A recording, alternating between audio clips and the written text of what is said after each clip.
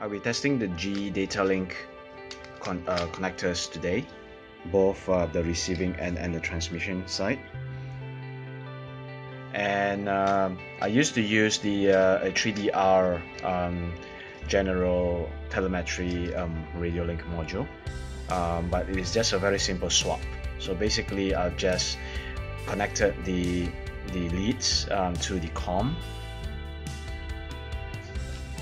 and the ground to any of the M1 to M8 ground pin, which is the lowest pin of the three.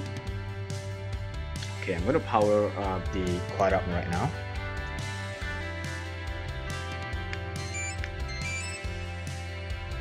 And as you can see, the power is on right now.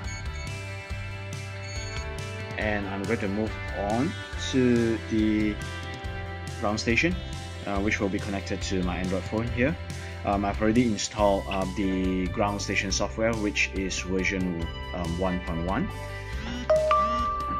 And let's see what happens after that. Okay, so I've connected it, and it is live right now with the provided OTG cable. And it asks me to select which ground station to use, and it will be JIYI.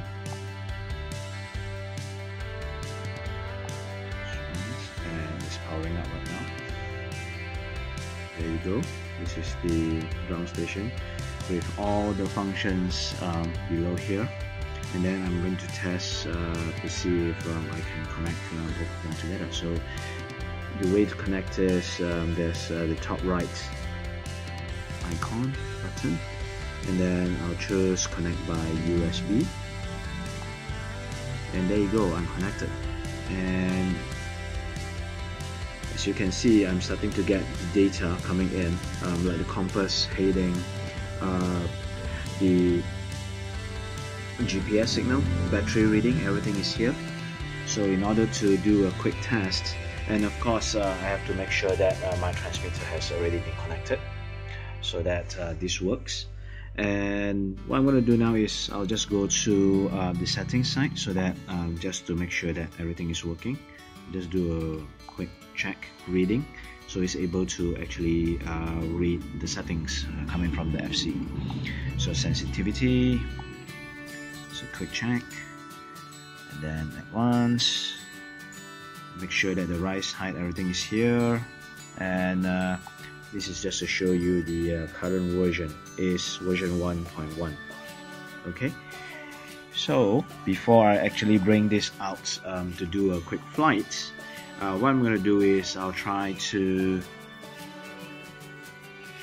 arm the motors via the app. Okay, so all the checklist is done. I do not have props on my motors, for obvious reasons.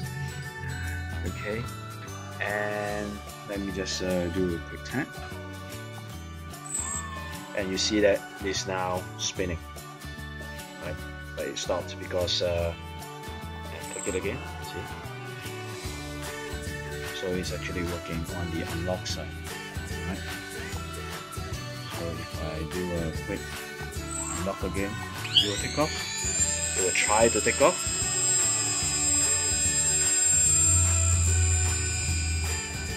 But because there's no props, so it's actually trying to go top, and now it's going slow, and it's now disconnected again.